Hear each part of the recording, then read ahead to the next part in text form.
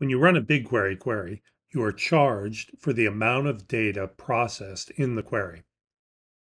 It's common to create a subset of a table to do analysis on in order to save money. Let's see how to do that.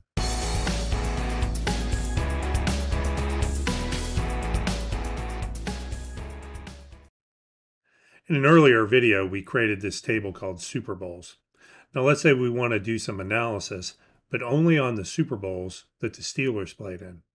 So let's go to Super Bowls and hit Query Table. And I've already prepped the query that we're going to run.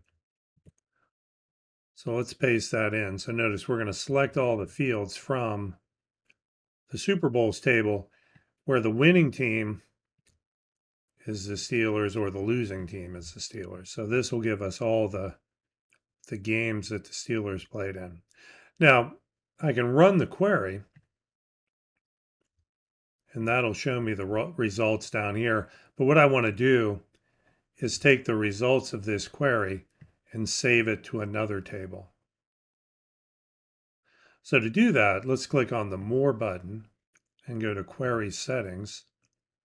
And then we're going to create a destination table. So let's click here, set the destination table for query results. We'll put it in our sports data set, and then we'll name this table Steelers Super Bowls.